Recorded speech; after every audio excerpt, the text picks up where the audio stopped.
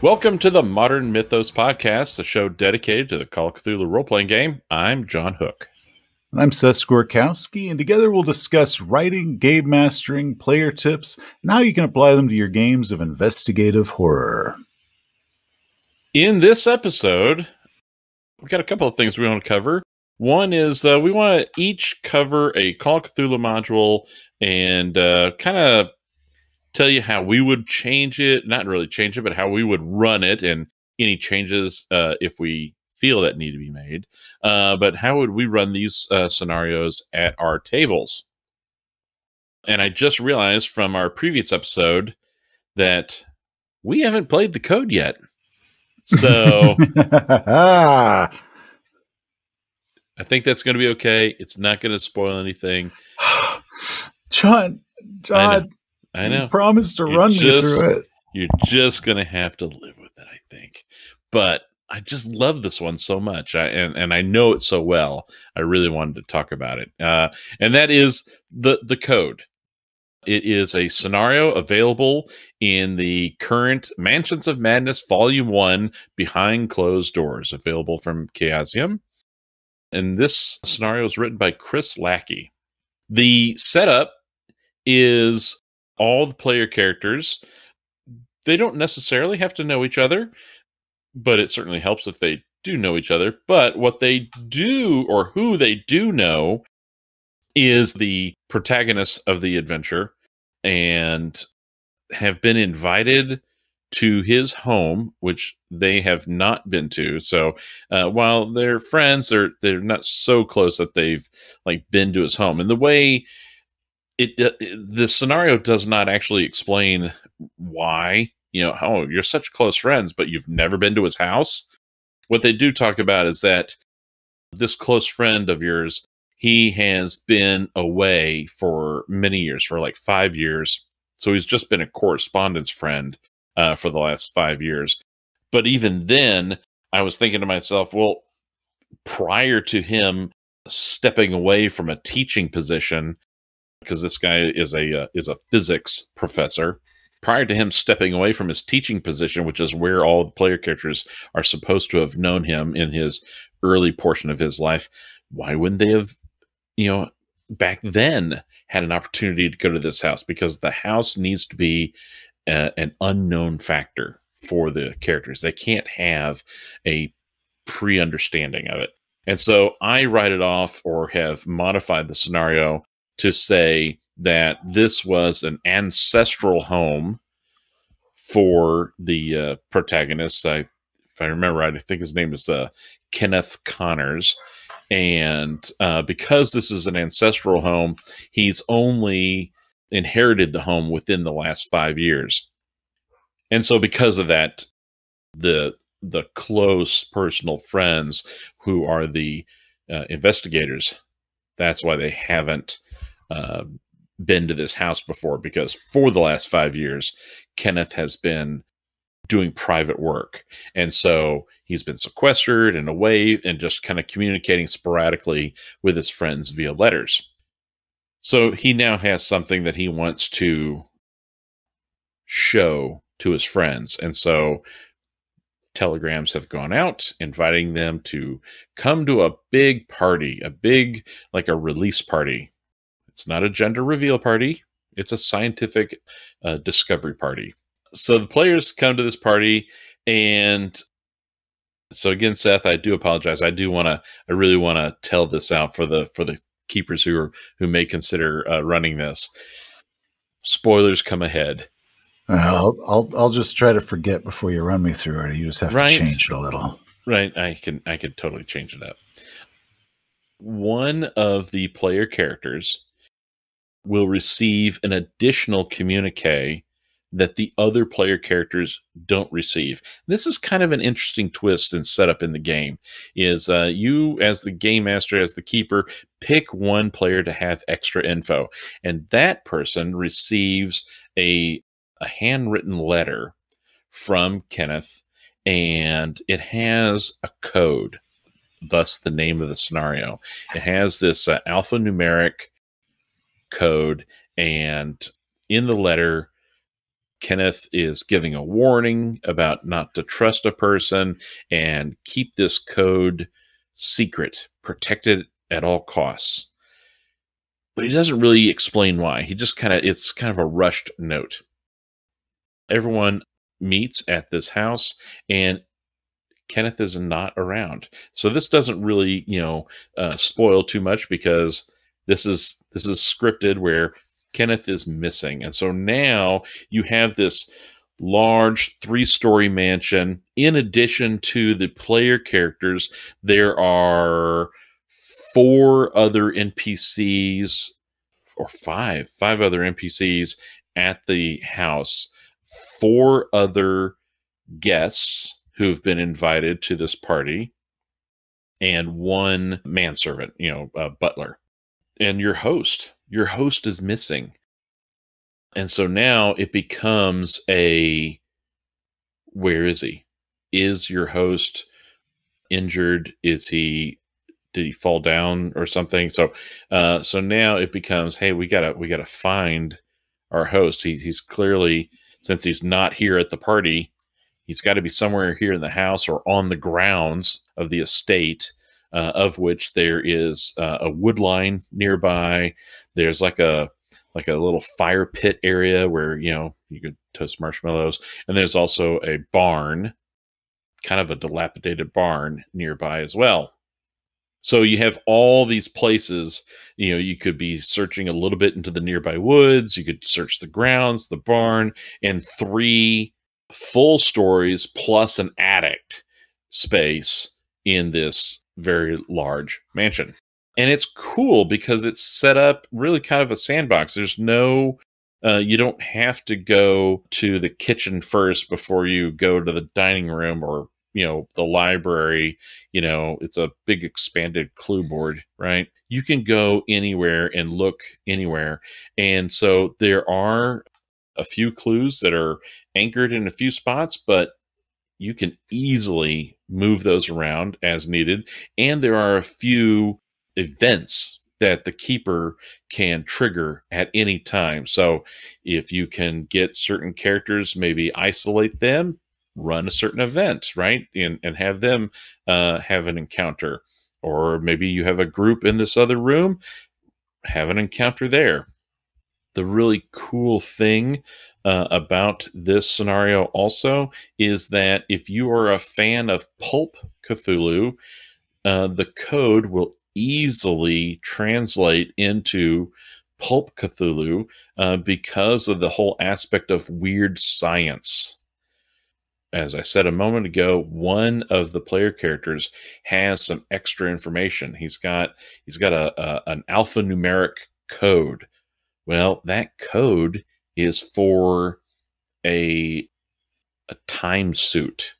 So if you can find the key device, which is a punch key, keyboard kind of thing, if you can find the key and bring that element, that module, and reattach it to the suit, you can key in that code that Kenneth sent you and possibly use the time suit. It's a really fun module. It can go in a lot of different ways.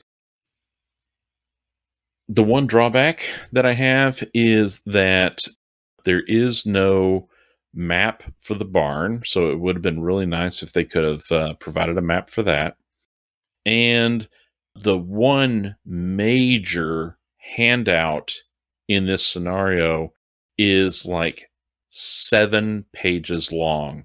It is a huge handout. It really is kind of cool because it has a lot of information in it. And this 7-page handout is actually duplicated because there is a time suit in this scenario.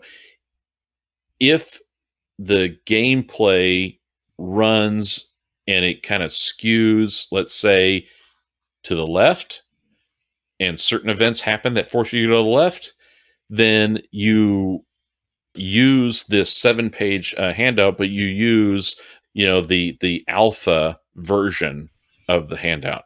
But if it skewed to the right, instead, then you use the beta version of the handout. So they Oh, that is provided, cool. it is kind of cool. They have this giant handout in two versions so that it can be a little bit flexible. So, right there off the top of the board, half of the handout won't be used because you have to pick which avenue it is. But the downside is that it is 7 pages long. And every time I've run the code, which I have run this quite a bit, when it comes to digesting and having the player characters read or sometimes read aloud, especially if we're playing via Zoom or something, when it comes time for those investigators to assess and review that handout, the momentum of the game just really slows down because there's so much text. It takes a lot for them to kind of get through it. There's not a lot of ways to get around that. So maybe instead of putting the players, as a suggestion, maybe instead of having the players be responsible for reading that handout aloud, maybe the keeper should read it aloud, because it does, in order to make it feel more real, it does have a few entries in it that aren't necessarily pertinent. They're more there for flavor, so it feels like he was doing journal entries, scientifically, but maybe half of the entries are pertinent to the scenario. So as a keeper, if you're reading it, you could do a voice inflection and really kind of, vocally stress certain entries that are truly important, and then maybe with a softer voice or a faster tempo, read through the entries that are less important. So you kind of, subtly put some emphasis on those portions of the handout. So that's the only real downside. But Yeah, long handouts can. I think it was Mr. Corbett. That's another adventure I absolutely love, but it's got a massive handout of like diaries over 20 years or something. Yeah. And it's so cool to sit on your couch and read, but when you're trying to keep a game going and you hand them a novel to do, that can be tricky. It really can. It really can. So, there's information in the handout that maybe you find an alternative way of conveying it to your players, which could be through encountering Kenneth himself in a slightly different time period. Again, this adventure, the code, deals with time paradoxes and weird anomalies with time, which makes it so much fun to run. Characters seeing versions of themselves and then wondering, Ooh. oh my God, is that really going to happen to me? It's just super neat. The code is one that I absolutely love. It's a brilliant scenario and it's super playable. And I've run it enough now. I feel confident that I could even run it in a convention setting. I could get this fully played in 4 hours, and it would just be you might be going balls to the walls to do it, but it would be awesome. It for sure. It's a 6-hour playable scenario for hands down, but I think you could still do it in a 4-hour con slot. It is that tight and that good and that much fun. I really, really enjoy the code. Well, I look forward to experiencing it one day. Yeah. Since I've been actively avoiding it since you teased me with it so long ago. So I was like, man, you spoil this on me. I'll bust this out right now and start reading it just to spite you. And I also do like adventures a lot that you can look at and go, we could crank this out in about 5 hours. I think a lot of emphasis gets put on the giant campaigns. Massive, Nyarlathotep, of course, being the king, but the Beyond the Mountains of Madness and all those. And I mean, I just really love a good 5-hour little adventure, 1-2 session adventure, and then we can get on to the next one and have a complete change of pace. So I love a good short one because whenever I'm doing my campaigns, they're always almost adventure of the weekish.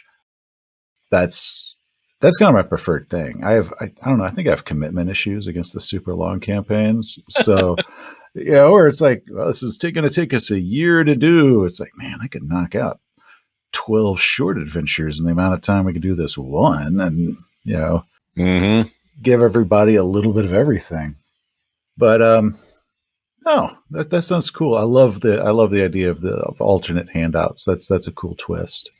It was really well designed. When I read through it and discovered that, oh my God, this is just a slightly different version of this handout, and it's because it depends upon what avenue of approach the players take, and do they discover this clue before this other one, and if so, that becomes the dominant timeline, and so then you're going to have this version of the handout be discovered versus the other version, and it's really cool. Now, and keep in mind, I am trying not to spoil myself, but I do have another question, which is one of the big ones that whenever I'm doing my videos and I get comments about one thing. So we got this one player who's got the code. Is this code something that players figure out, or that characters figure out through roles? It is something that characters figure out. The players don't. It's not a puzzle. In fact, it's what's interesting is that it is given whole cloth to one character. And I've had runs of this where that character protected that information like it was his baby and did not reveal it to anyone.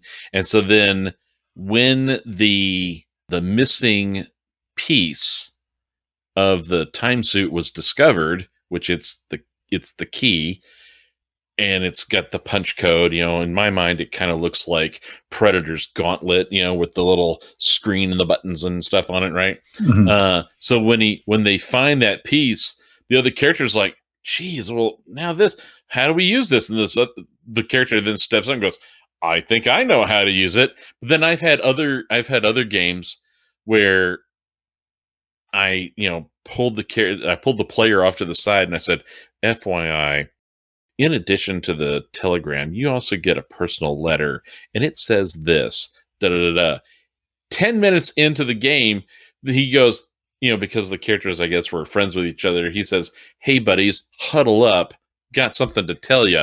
And he just spilled his guts, and it still worked. The implied player versus player conflict, because, supposedly only one of them has the code. In my runs of this, having that conflict was usually a non-issue. Everyone just wanted to be cooperative with each other. It was an interesting element. It hasn't come up, or it has not been a major source of conflict in any of the runs that I've had of the code. Okay. Well, for me, it is Blackwater Creek by Scott Dorward, which comes in the Keeper screen pack of Misdews and Blackwater Creek is the name, so it's just right there in the title. And have you played that one yet? I've read it, but I haven't played it. Okay, so I can't spoil you. Sweet. Yeah. And I can go both barrels here. It does come with pre-generated characters. However, that also falls under my criticisms of it.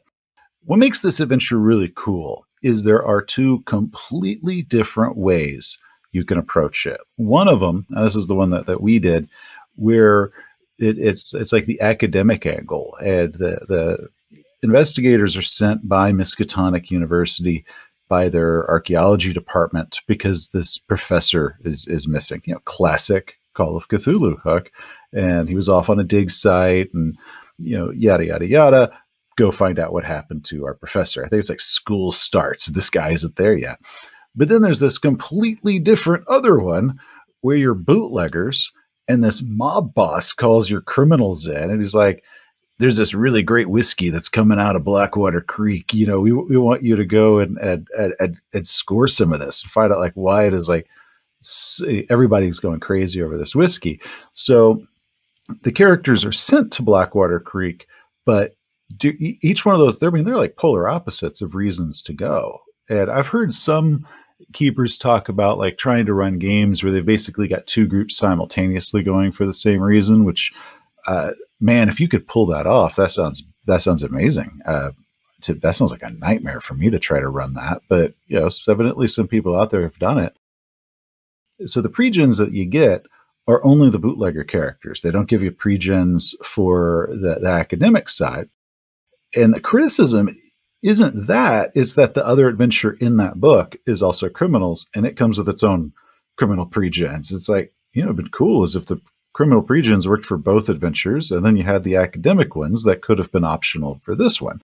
But I think Mike Mason, who wrote the other adventure, was like, well, we wrote these adventures separately, we turned them in, and we hadn't realized we were both doing criminals at the same time. Which, I was like, that's cool, but man, it'd be really cool if you'd then gone back and said, we're going to have academics for this adventure, and then we're going to rework these criminal NPCs or pre-gens to be able to be worked on both, because that could be fun. It's also sandboxy when the fact that you get to this crappy little town of Blackwater Creek, and there's no set agenda what you have to do. You just get a little map of the town. Criticism of it, though, is, and I hate this, I hate it when a module gives me a very big, beautiful map of the town, and it's just great looking, and then it marks the GM information. And it's like, I can't show this to my players because there is very clearly marked on there something that they haven't discovered yet, or something like that. And it drives me up the wall, because now it's something that I get to enjoy. But then what I give my players is a crappy version that I draw out really badly. And I've got no drawing skills at all. I'd love to have given them something that looked like mine without that.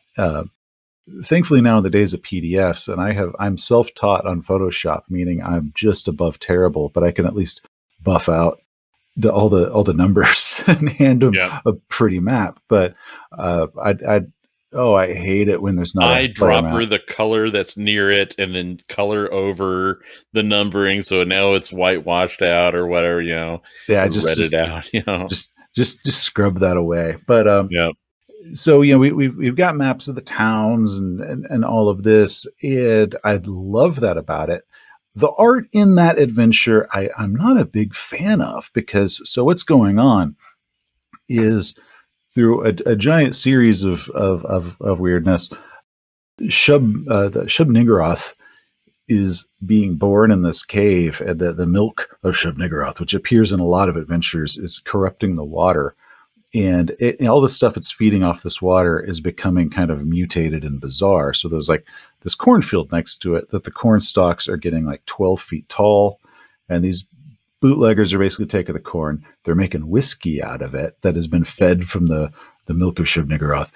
And it's tainted. And everything that's drinking this water is tainted. So anyone in the town that's drinking the water is kind of slowly mutating. So when you see the art of the town, all the people there look like they're like the Toxic Avenger or something. Like they've got these huge boils on them. But then you read the description and they look totally normal. But then there's subtle things about it. Like when I ran it, one of the PCs meets this little kid, and the little kid's basically trying to get a nickel to buy a Coke. And the kid smiles like this big toothy grin. And I see he's got these sores on his gums. And it looks like the end of a little white worm in one of these sores is kind of like the tail is kind of wiggling.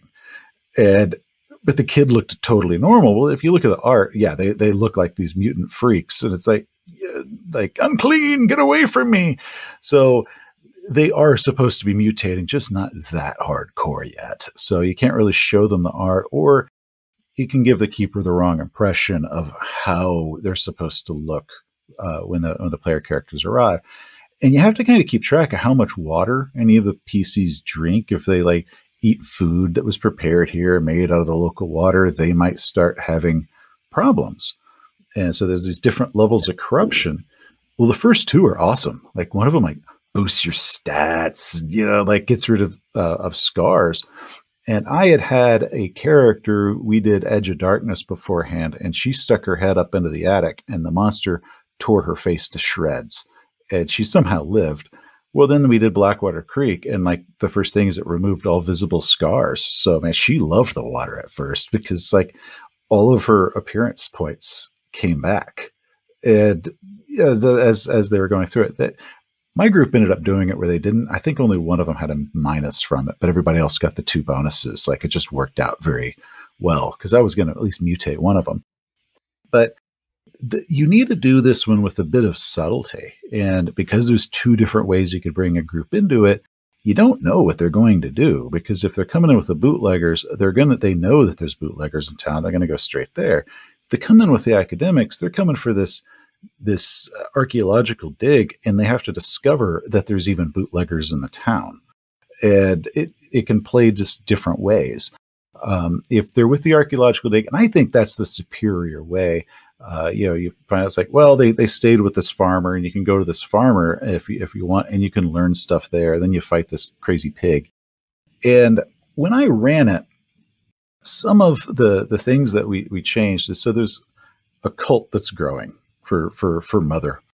And so my players, we did it. And the first session, they went into the cave where this monster is growing against the wall, and they dynamited it, and it was exciting.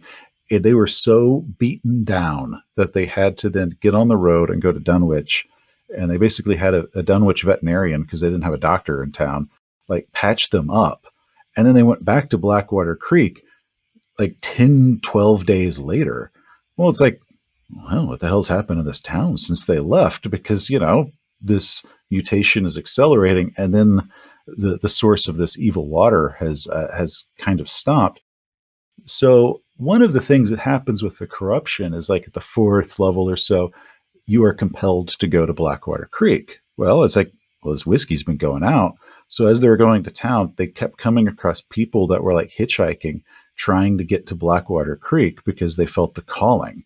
So, and like, they stopped to pick one up, and the guy smiles, and they could see the sores inside of his mouth, or like certain little hints that they had been seeing the first time they went, and they would just speed away. They're like, yeah, hop in my car. It's like, okay. He's like, he smiles, thanks, and I describe it, and they're like, screw this, and just floor it and leave the guy in the dust. But so when they got to the town the second time after that was done, I turned that church into full-blown Children of the Corn level madness. Like these farmers that helped them out and they shacked them up. Well, what they've done is they've taken these 12-foot stalks of corn, and they have built crosses out of them, and they're outside the cave, and they're crucified on these crosses made out of like bound giant corn stalks.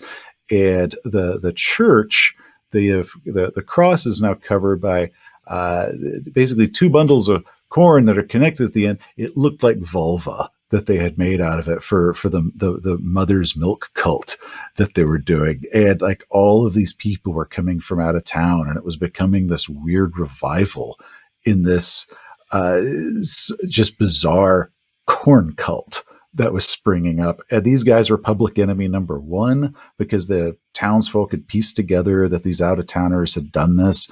So now they're sneaking around, but the population of the town has more than doubled in the 12 days that they were getting patched up, because they got the crap beaten out of them the first round. So one of the things that I really do recommend adding is the idea that every day they're in town, more people start arriving. And that can also, if they're doing the academic angle, kind of give them an idea about this whiskey, because that's what's being exported, that's getting people corrupted and bringing them to the town as they're basically watching it go insane around them. And the other thing, which in our last episode we talked about weaving adventures together into a longer narrative, is the Milk of Shub-Niggurath was a key element in Madness in London Town. So when I ran that later on, and they came across the milk, they were very familiar with what it smelled like because they had done this adventure. So one of the first clues is there's like a little bit of, I think, milk in the corner of a guy's mouth after he's killed himself with slashing his own throat. And one of the PCs like kind of touches it and sniffs it. And it's like, oh, you've smelled this before. And like the player got this really long face, like, when did I smell this before? It's like, well, remember that whiskey in that town? They're like, oh shit, guys, it's back. Yeah, like, it was just like, oh, damn it. the corn cult. And so like they immediately knew what was going on because of this just one little familiar element. And that was just so much fun. Because I guess the normal way you run it is you slowly figure out what's up with this weird milk. But for them, it was like the giant flashing light that like, this is 10 times more serious than we thought it was. And we already thought this was really serious.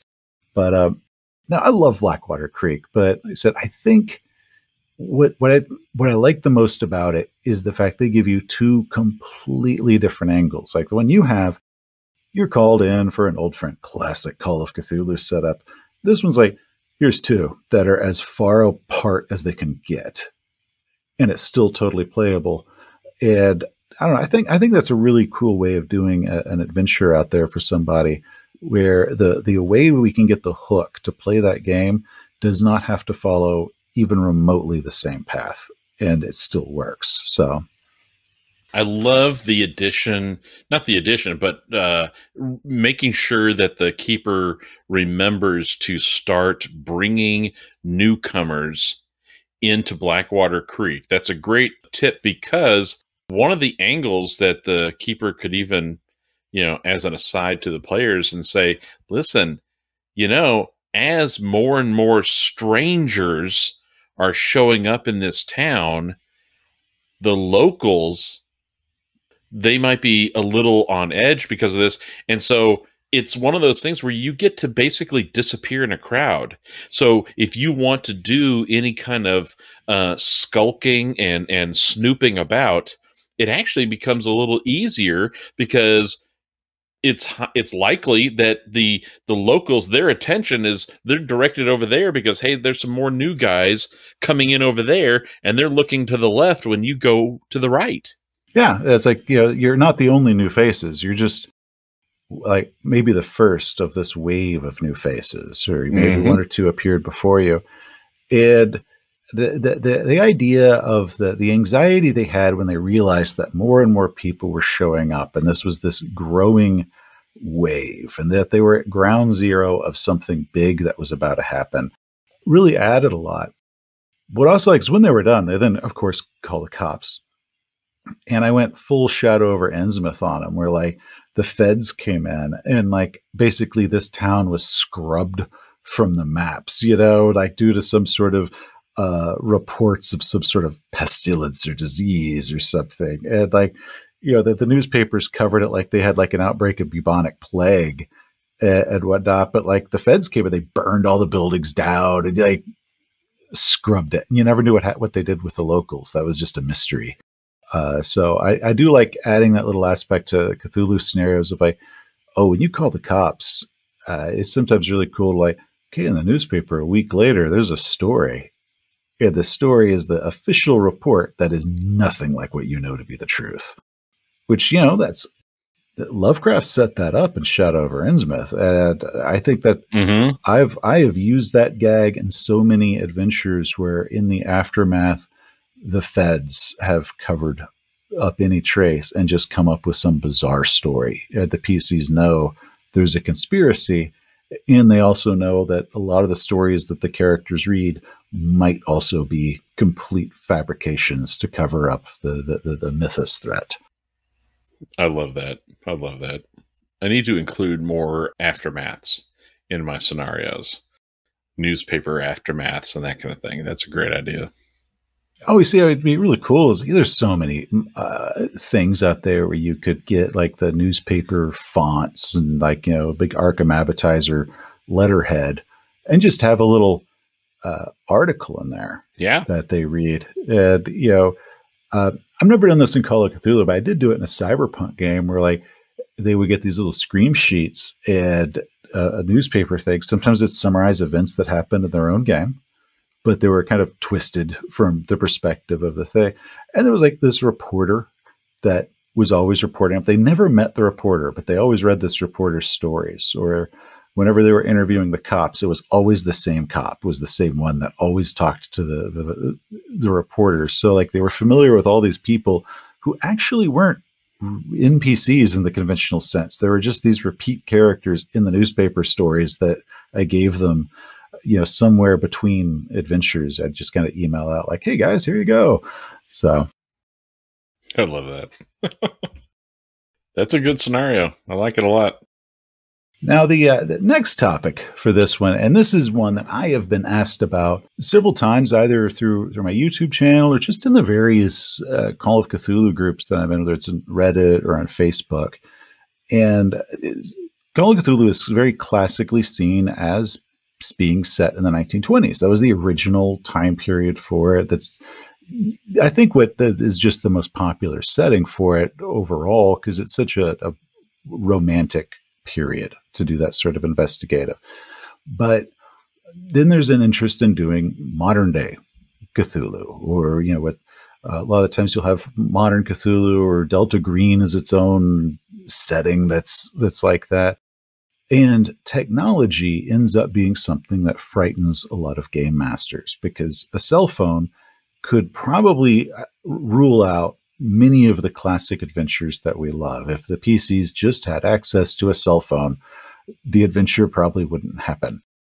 So there's a lot of people that either will say, well, I want to do a modern game, but I don't want to make it too modern, so we'll set it in the 80s. So we end up with the Stranger Things sort of adventures, which that's cool. I have no problem with that. Or in the 90s, or, you know, some people had cell phones, but not many. And, you know, you had to pay for your minutes like out the butt. And those cell phones were only phones. They weren't mini computers. Yeah, and they're huge. Maybe you had a bag. Or you had to go to your car because it was connected directly into your car. So I want to talk about running Call of Cthulhu pure modern day. Smartphones, internet, all the stuff that we have now, just because I think that that's a wonderful setting, and it shouldn't be as intimidating to people as it seems to be to them. Good. I agree. Yeah, I enjoy a modern setting, and actually Call of Cthulhu author and creator Sandy Peterson, I've heard him say he always runs his games modern. In fact, the scenarios that he's written recently for Chaosium are modern scenarios. His whole book is modern settings. So, yeah, and I like it. And well, Sandy's talked about, like, horror to him is modern day, because you can picture this happening to you. Well, the Call of Cthulhu setting is now 100 years ago. You know, we're very distant from that. But, you know, you want to know that the Mythos threat is down the street right now, where you live, because that is more of an act of horror. And I totally agree with that.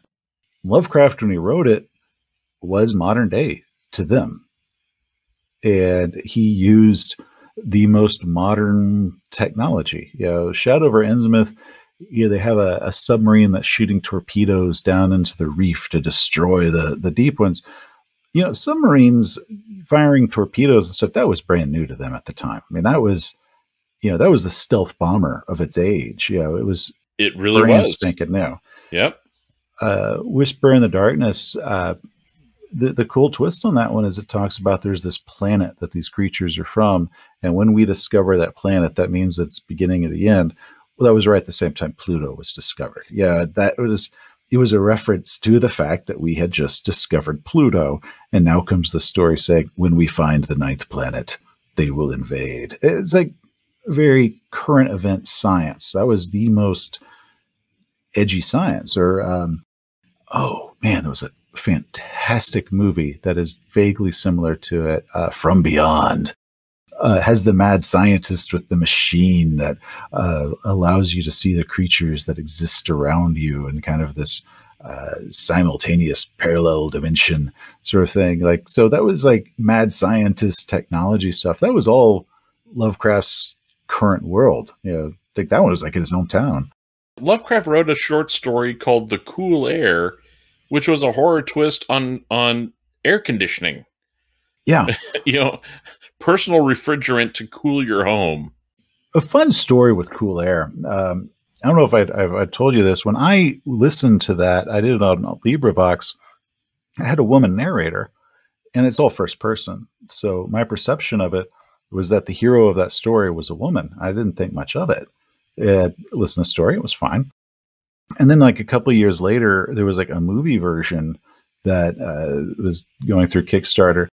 and it has a male protagonist. And I felt so offended that they gender swapped the hero until it even occurred to me that Lovecraft would have never had a woman protagonist. It's just I heard a woman's voice, and when it's first person, it is sexless. It's just I did this, and unless another character steps in and is like, "Hey, Steve," you don't necessarily even know what their name is, so you just kind of accept that the voice, if it's audio, is the gender of the hero, even though, or if you're reading it, the sex of the author is going to just by default be the gender of the character, when really you could put on it whatever you want. So for years, I was convinced that that was supposed to be a woman as the protagonist of Cool Air. And I was so like bothered. It still kind of bothers me to see a male in that role, because that's just how I accepted it as true. Sorry, weird little side note. No, that's a good story. I like that. So I figure what we could do is like the first one that people talk about is the good old fashioned cell phone, or the smartphone now. And I think the low hanging fruit, the easy trick, is you don't get self-service. And I think that one is overdone, or it can easily be overdone. Like, I think a keeper would have to be very limiting on how often they actually just cut self-service to the characters. You don't want it to be like, oh, and something weird's going on, and what do you know? Your cell phone doesn't have service once again. You know, unless they are truly in the middle of nowhere or they're deep underground, that would make sense. If they're in some caves that are underneath the town, well, you don't have cell phone because you're underneath a rock. That would make sense. Then there's the other aspects of who is on the other end of the line. So, like, say they call the cops, they call 911, say, you know, there's a cultist and they're killing people or whatnot. Well, the 911 operator could be a cultist. They'll be like, oh, sure, we'll send somebody right out. And now the PCs have basically given the bad guys exact directions to where they are, or the police could be in on this.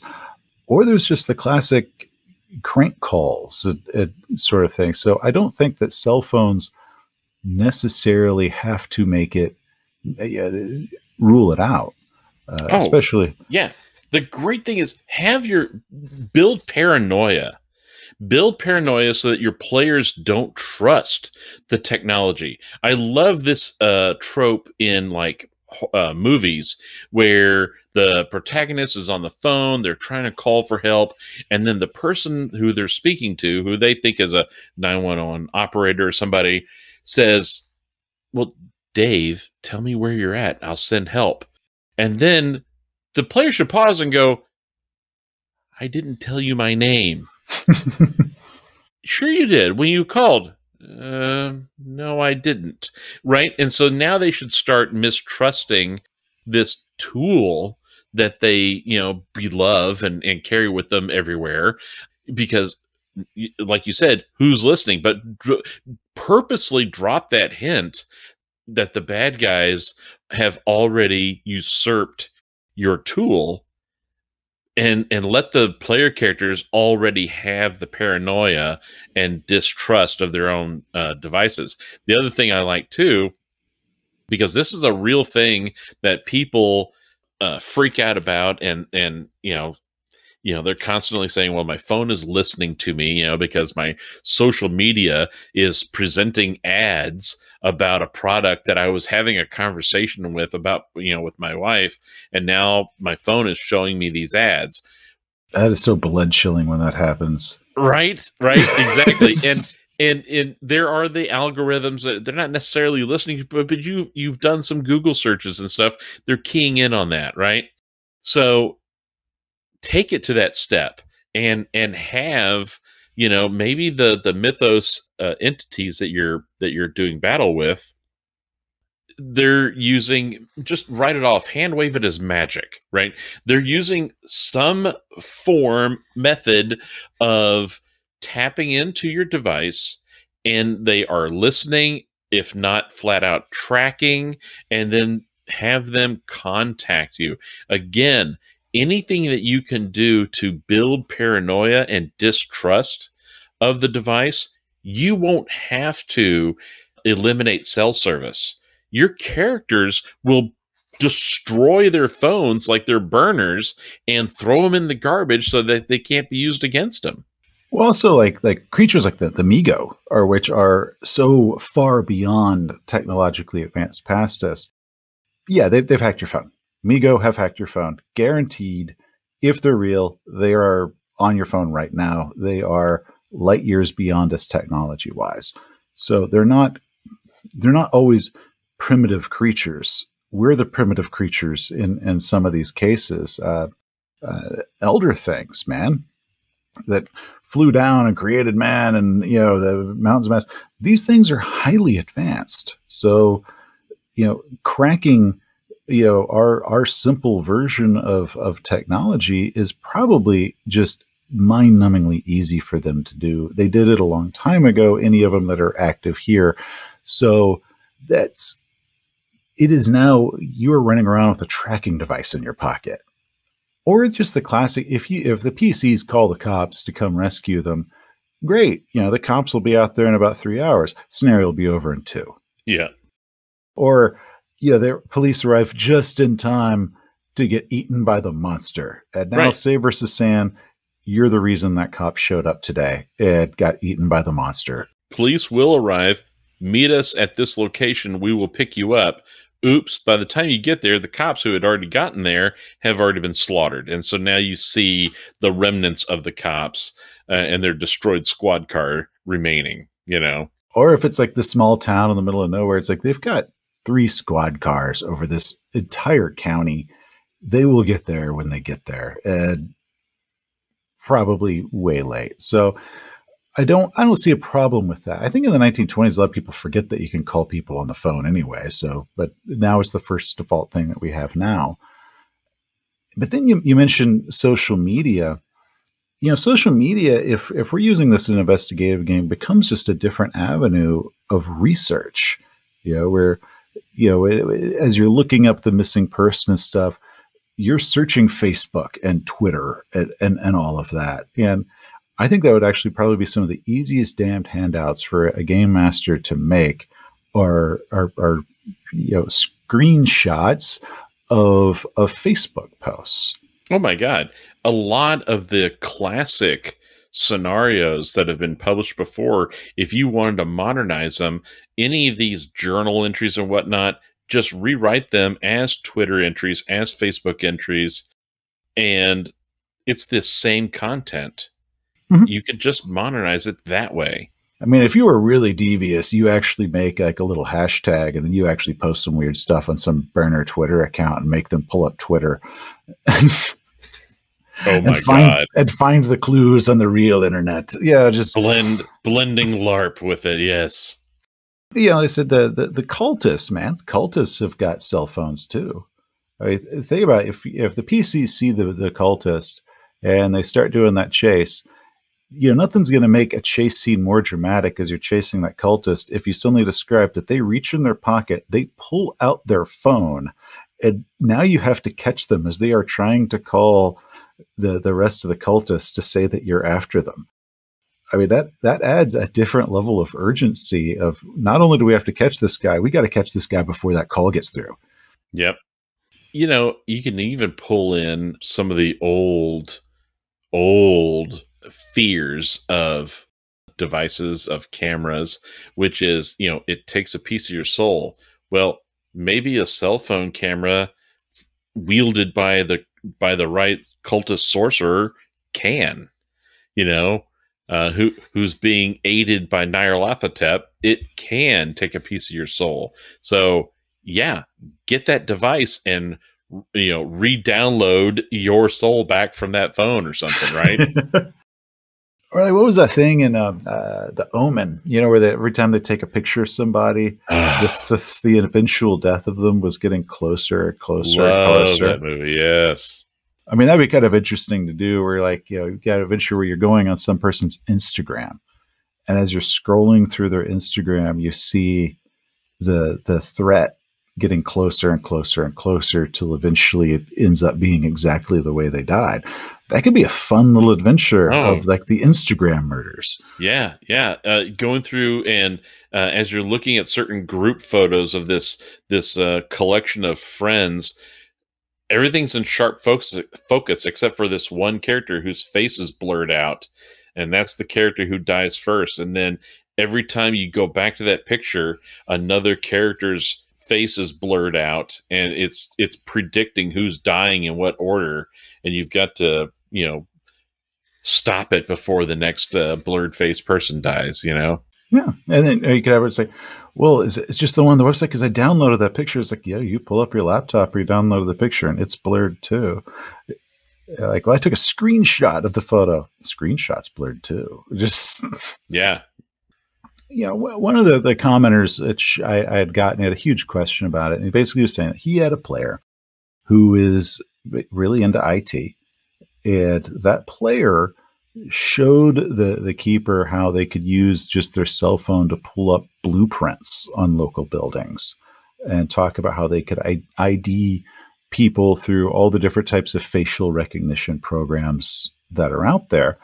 And the keeper, when they were asking about it, said they basically just they played a 1980s game. Like that much technology, he was worried that he wouldn't be able to adapt to keep the games challenging. Like a PC would just be able to whip out a cell phone and just instantly undo any adventure ever because they've got facial recognition, which I find weird. I do lots of sci-fi games where I just assume that that's like more common in the sci-fi universe than it is now, and it doesn't unravel any of our adventures there. Mm-hmm. Sometimes that is part of the investigation is, well, now you got to run facial recognition. Okay, you now have a 98% match. This is the person you're looking for.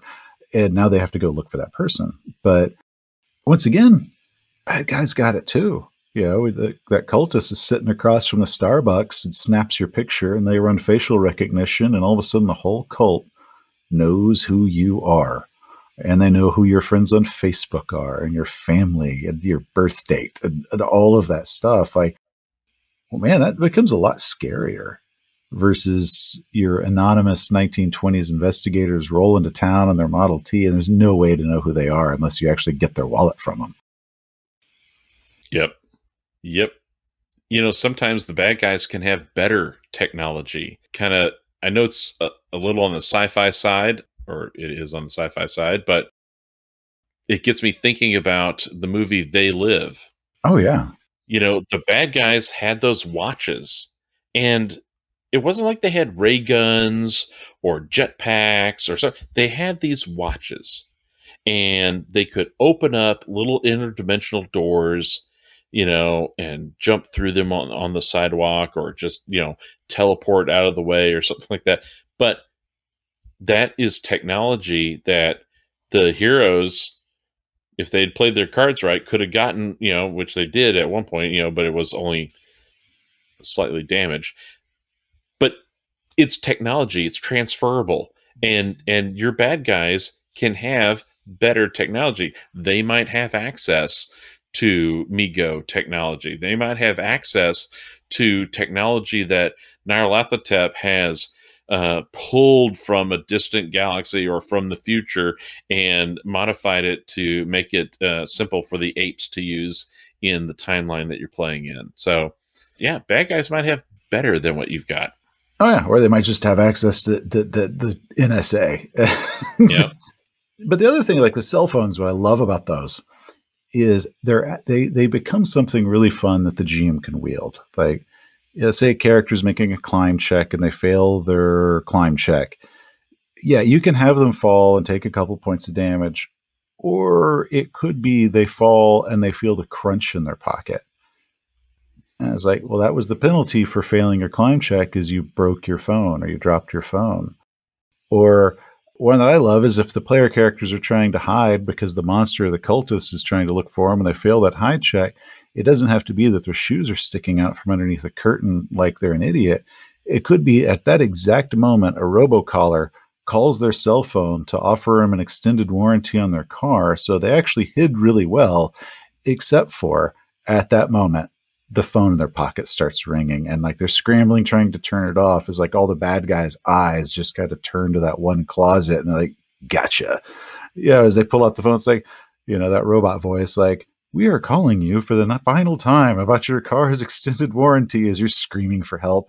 So those are different tools that a GM can use to actually explain failed roles and turn those cell phones into a liability. Yes. Make them want to break it and throw it away. I also love the idea if a character goes insane and they're having, you want to give them hallucinations, or there's insane insights where they get that brilliant idea that can sometimes help them solve the adventure, is like a dead friend calling them on the phone, or they just hallucinate a conversation on the phone and they've got maybe a broken phone up to their ear and they're talking to someone on the other end. When I ran the Derelict several years back, which is on a derelict ship, and one of the characters had a satellite phone. When he went insane, he got a call on the phone and he thought it was the rescue choppers outside. And so they were all huddled up. They were actually pretty safe from the monster until this character believed the phone rang. Nobody else heard it ring. And he holds it up to his ear and he's like, oh, they're here, they're here. And he goes charging out and is running along the deck, waving his arms, trying to call the helicopters down. He could hear them through the phone, but he couldn't see them in the sky above. And it was just this wonderful way of doing a hallucination due to insanity and just a different means. So you could use that to where also they just hallucinated their friend, but that's how they got the insane insight, is their dead friend is like, well, have you looked, down the well?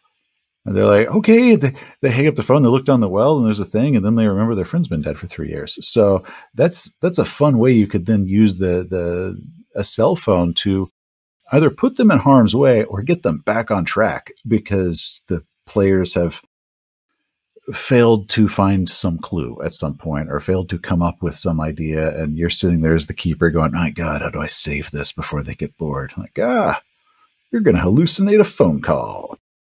I love that idea. I love yes, you were talking about that. I was another hallucination that you could do is, and it doesn't always have to be tied to their phones or something, but if you were hallucinating that you had received a message and you needed to perform a certain task, you might feel like you're assembling computer elements, computer components, but that's the hallucination. The reality is you're packing cans of pressurized spray paint inside a microwave and you're about to set it for 20 minutes, and you're going to stand there in front of the microwave waiting for it to for that computer to finish its download that you just uploaded all these special components into it, right? And that could be serving to put you in harm's way. It could also be serving because the clue that needed to be found was in that workroom or in the kitchen. And now as your buddies come in to try and prevent you from self-harm, they discover that, oh, hey, he uncovered the clue that we needed. We were looking for that. Under all these cans of spray paint. Yep. That are now stuffed into the microwave. The other thing that I think technology, because there's always the keeper fear of it's going to make the adventure too easy for them.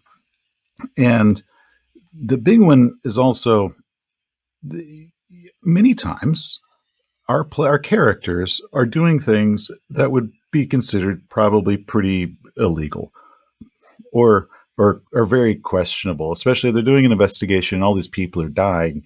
The police might think that the characters did it.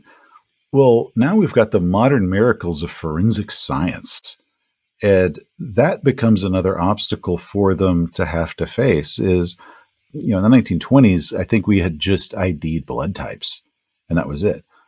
Well, now we got DNA, man. They can nail you. We've actually got security cameras. They can pull up your GPS on your phone to see where you were. So the player characters now have the added threat when they're dealing with the mythos. They have to actually scrub whatever evidence of their being there, because the police, when they're investigating the fallout of this, even though the player characters, the ones that saved the day, might find evidence of the player characters being there, and that can start leading to different questions.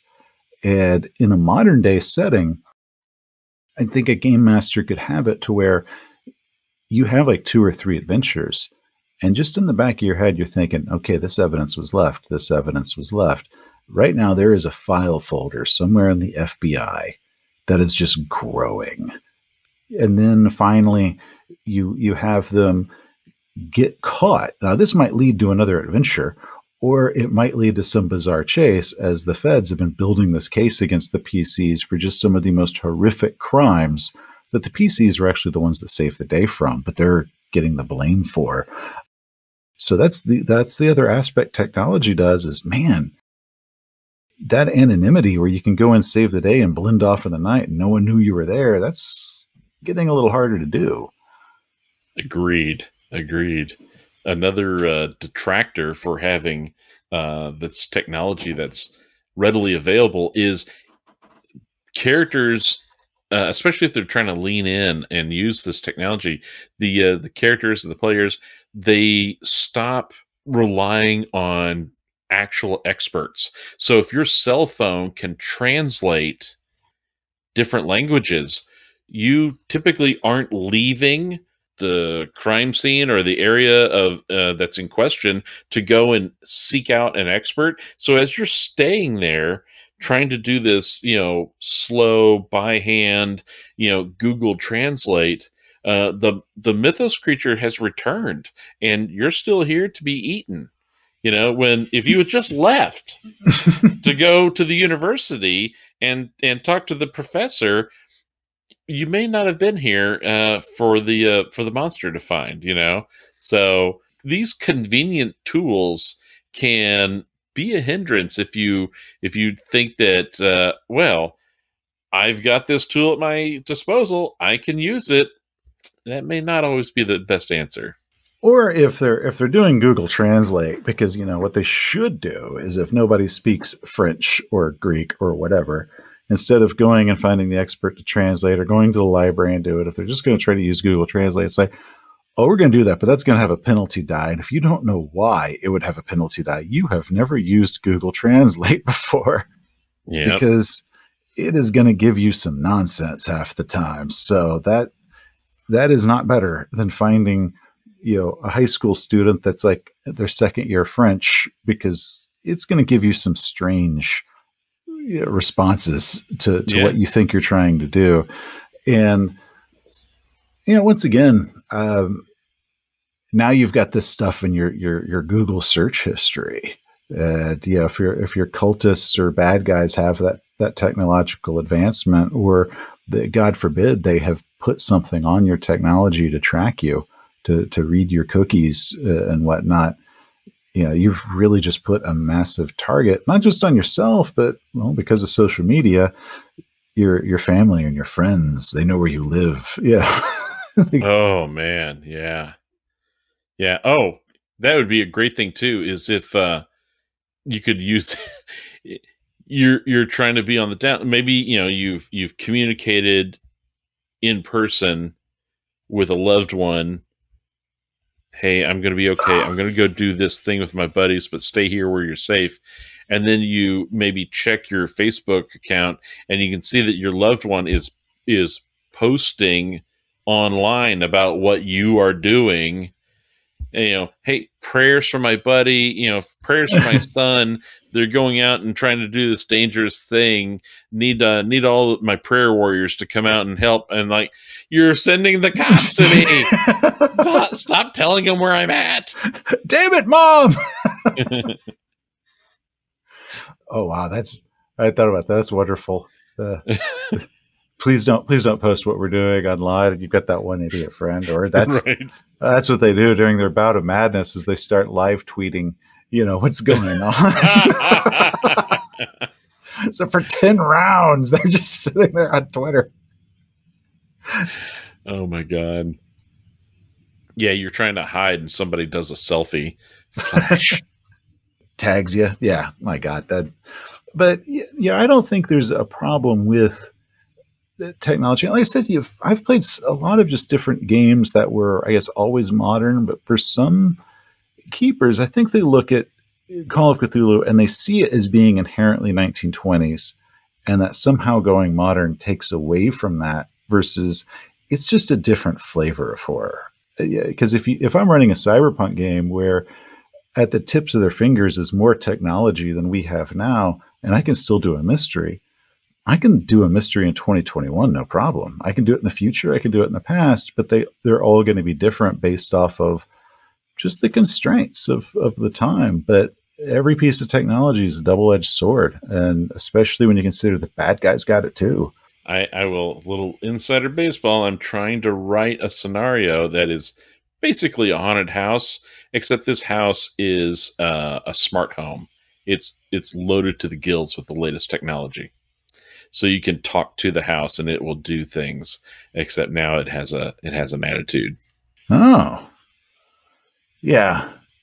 Yeah, see, that's something you couldn't do in the 1920s, but we can definitely do now. Yep. It just different flavor of horror, and I love that aspect to it.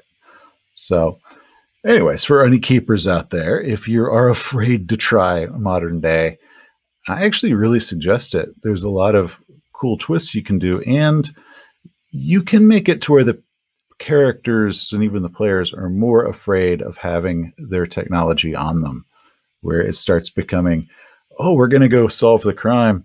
We're all going to leave our cell phones at home. We don't want our GPS to ever be used against us. We want to, we're going to turn this stuff off because we don't want to incriminate ourselves and all that. So if you do it right, they will actually try not to bring the technology with them. Oh yeah, they'll invest in a gun safe and put all the phones in the safe, lead lined, so that it can't get a signal in or out.